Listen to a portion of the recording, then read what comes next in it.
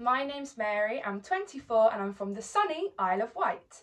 If you've not heard of the Isle of Wight, it's a small island in the south of England, full of beaches and countryside and old cute little towns. So if you ever need a holiday in England, check the Isle of Wight.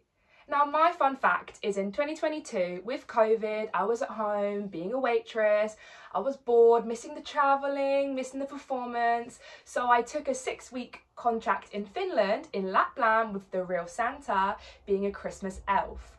Now we did 6 weeks of work and 1 week of training to really create our elf character, embody that personality, and to work on the accent. So we had to have a Finnish accent, so it's got quite a lot of highs and lows. So I would greet my children by saying, "Hello everybody, my name is Betty and welcome to Lapland." So we spoke in this accent for about 6 weeks. So when I returned back to England, the accent was kind of creeping in and my friends found it rather amusing.